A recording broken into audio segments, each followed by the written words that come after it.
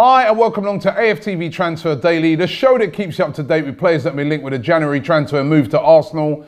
Now, on yesterday's show, I was talking about this whole Denis Suarez thing. Will it happen? Won't it happen?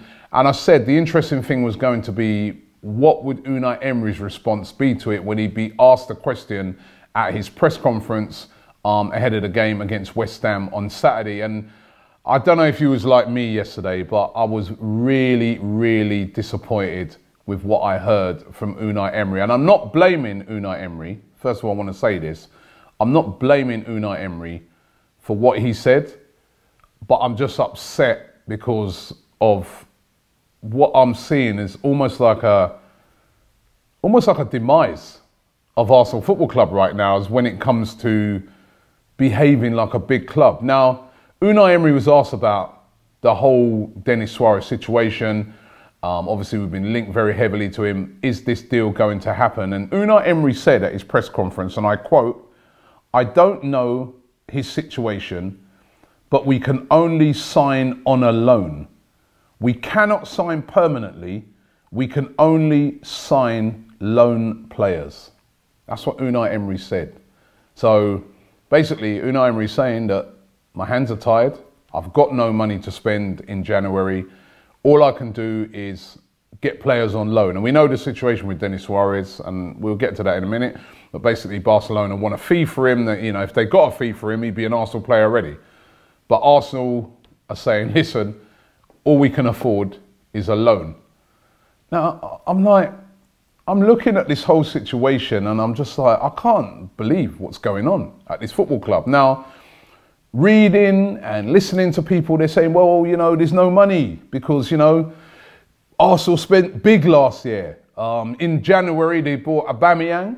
I've got the figures there, £56 million. That was a big outlay, right? And then in the summer, they spent £70 million on players. Lucas Torreira, Matteo Guendouzi, Socrates and Bert Leno. Also got Lichtsteiner in on a free. We like frees, right? So we spent big last year. Is it? Is that big? This is Arsenal Football Club we're talking about, yeah? Arsenal, not Fulham, who incidentally spent about the same amount of money if you, well, you know what, in the summer they spent way more than us. It's not Burnley, it's not Leicester, it's not a mid-table football club. This is Arsenal Football Club. This is a club that I saw the other day, most valuable clubs in the world. They had a thing that come out this week. I think Arsenal was fifth or sixth. We've gone down slightly. Fifth or sixth, more valuable than Liverpool, according to this survey. Right? The only clubs above us was like, I think it was obviously the officers ones. Manchester United were first, then Real Madrid, Barcelona, if I remember rightly, Bayern Munich, Juventus, Man City, then Arsenal. Yeah?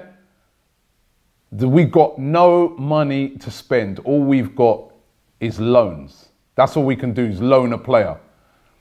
Now, Stan Kroenke, the owner of this club, I mean, I'm sorry. Now is the time when you need to start stepping up.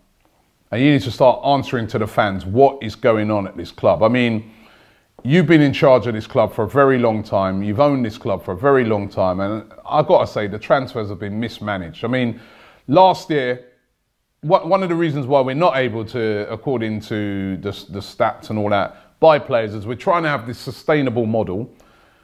And to have a sustainable model, obviously, you don't want to spend more than what you get in. Last year, what did we get in? We sold Lucas Perez in the summer for £4 million. That was a massive loss on what we bought him for. And we allowed Jack Wilshere to leave on a free. So we got absolutely no money for an England international, well-known England player. All right, I know he's injured now, but he left for absolutely nothing. As I said yesterday, Dominic Solanke left from Liverpool to Bournemouth this transfer window for £19 million. We had Jack Wilshere, he left for absolutely zilch, nothing. Over the years, spoken about it a lot of times on this show, how many players have contracts have run down, they're leaving for nothing. Right now, Aaron Ramsey leaving for nothing. At the moment, he's juggling which clubs are you going to go to, but we're not going to get any money for Aaron Ramsey, right? The manager's been forced to decide whether he keeps Ramsey or he loses Ramsey so that he can free up some more wages. So in the summer, he can go out there and start getting in players that he'd really like. But he likes Ramsey, and he'd like to be able to keep Ramsey and go and get other players to play, and so he can build a great squad. But he can't do that because there's no money there, so he's having to get rid of Aaron Ramsey. Somebody needs to tell Stan Kroenke, right? He's fought for a very long time to own all of this club. I want to know what for. Somebody needs to tell him this is a big club.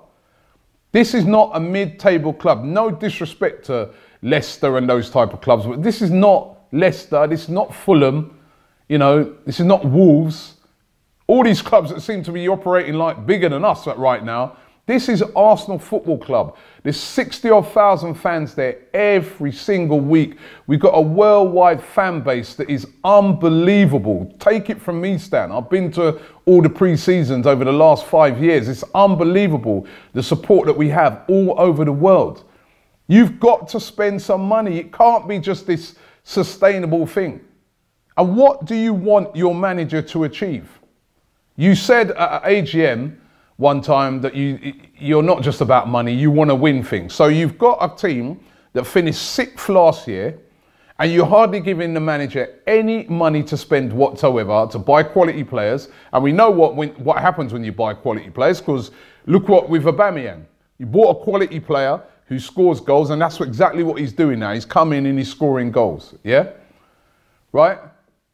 This is a big football club. So you need to give the manager, if you want him to get into, we're not even talking about winning the league yet. Do you want him to do stage 1 and get back into the elite European competition, which is the Champions League? You need to give him some money so that he can bring in the players, so that he can get into those top 4 places. Right now, the team is struggling.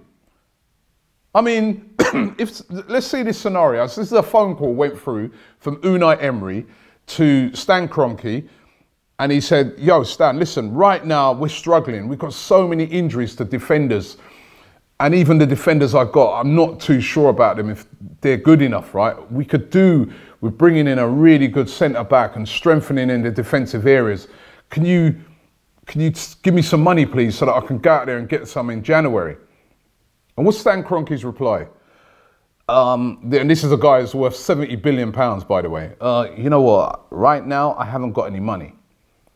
You know, go around Europe and ask some of the clubs if they'll lend you a player. But I haven't got... I can't believe what's going on. This is Arsenal. I can't believe what's going on. And as I said, the mismanagement of transfers that has gone on over the years has been absolutely unbelievable. Do you know what's the... when we talk about valuations of players and that, right? Do you know the player that Arsenal sold for the most amount of money? I'll give you a little quiz right now, right? Whilst I just get the exact details of it up on my laptop here, right? I'll give you a little quiz. What player, right, has Arsenal sold for the player that went for the most money ever? I've even forgot my password now, right? I'm so angry, right? Which player is that? The player that we've sold over the years for the most money, record selling player. All right, I'm going to tell you before you Google it, right? It's Mark Overmars. In 2001, we sold him to Barcelona for 40 million. This is in euros.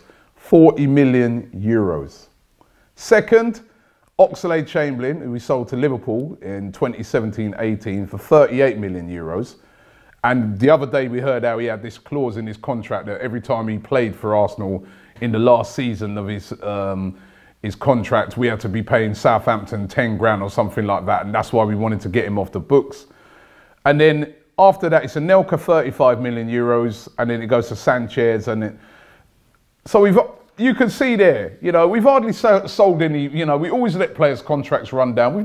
That was in 2001. We sold Mark Overmars to Barcelona. That's still our most record player that we sold. So how are you going to do a sustainable model when we ain't even got nothing to sell of any value? It don't work. So the owner of the football club has to put money in. You've taken on the responsibility of a mega club in Arsenal. You have to accept the fact that you're going to have to spend money with this club. If you're not prepared to spend money, Stan, you need to leave and give it to somebody else to run. I know that's not going to happen because now he owns all of it. But listen, now the protection and the screen of Arsene Wenger is gone. Now we see where the big problem lies if you're not going to spend money. And do you know what? Maybe you're not going to get the proper scrutiny now in January, but come this summer, if you do not give the right amount of funds to the manager to rebuild this team so that this team is challenging to win the league, which is what we used to do every year before we came to the Emirates Stadium, then you need to leave and give it to somebody else who understands the responsibilities of running an elite football club, because right now this club is not being run like an elite football club. And I feel sorry for Unai Emery and all the recruitment guys and stuff like that, because basically they're being asked to work miracles.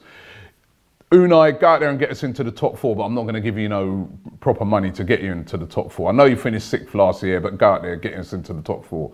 Or go out there and win the Europa League, which is really, really difficult to do. And but yeah, go out there and win it. Yeah, I know there's teams like Chelsea and Napoli still left in it. It's got better players, spend more money. But go out there and... What? Nah. I'm sorry about this rant, man. You know what I mean? I don't want to be coming on here having to... But honestly, I was astonished yesterday when I saw that the Arsenal Football Club has got no money. Basically, we need to lend us a player, mate. Lend us a player, Barca. Can we borrow him till the end of the season? We ain't got no money. Arsenal. Oh, man. On the Denis Suarez thing, by the way, even though this order, we got no money and stuff like that, the speculation still is that this deal could happen and that it could happen and it will be a loan. Not the money that Barcelona want. That it'd be a loan. I mean, there's even people saying that, listen, maybe Unai Emery came out and said that yesterday because he's trying to put pressure on Barca. I hope it is something like that, but I don't know. But that looks like it could still be done. Even speculation saying that the medical could still happen on Sunday. But we still need defenders. We still need defenders. And talking of defenders, one of our defenders, Lauren Koscielny, is back in full training now. Good to see that, but he hasn't really looked up to it since he's come back. Well, he's been linked with a move away from Arsenal to Monaco. Thierry Henry looking like he's trying to lap up loads of our players or ex-players right now, but he's been linked with a move away to Monaco. Mohamed El Neni as well. He's been linked with a move away. He's been linked with a move to Leicester. Now, again, he's not exactly going to bring in, if he did go to Leicester, which we don't know if that's going to happen, we wouldn't exactly bring in mega money, Mohamed El Neni, if we're trying to go on a sustainable model, which we'd say, all right, we take that money to then go and buy a player, because what would we get from Mohamed El Neni? Not much, you know, but he's been linked with a move away today. We're still being linked with Ever Banega, this publication over in Spain called Estadio Deportivo. They're reporting that Arsenal have matched his wage demands and that Ever Banega's considering a move. You know, obviously he's played under Unai Emery before in the past. Unai Emery would love to bring him in, but we're being told but Sevilla are going to want money for him, big money. He's been having a good season so far, playing really, really well, Ever Banega. They're going to want big money for him, not a loan. So I can't say, is that going to happen? And finally, there's the Yannick Carrasco one that's still going around today. Despite, as I said, what Unai Emery said, there's still a lot of rumours going around, and the Yannick Carrasco one's still flying around, and the team in China don't want to lose him. It would cost about £25 million. It would be a great signing. But again, if we're only loaning players, they're not going to loan him to us, are they? So that looks unlikely. I really don't know. And no talk of any defenders right now. And for me, that is what we need. So, yeah, that's the situation at the moment.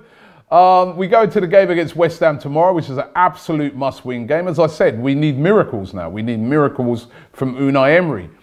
We need players not to get injured from now till the end of the season. We need every single player to step up and play at the very, very top of their game. Because if we don't, we won't get into the top 4. If we don't get into the top 4, we won't get the sort of money that you get for being in the Champions League, which means we're not going to be able to shop at the highest level to bring in the best quality players, and we'll be relying on more miracles, and it could be years if we don't get our act together before we get back into the Champions League. Thanks for watching the show today, and we'll be back tomorrow.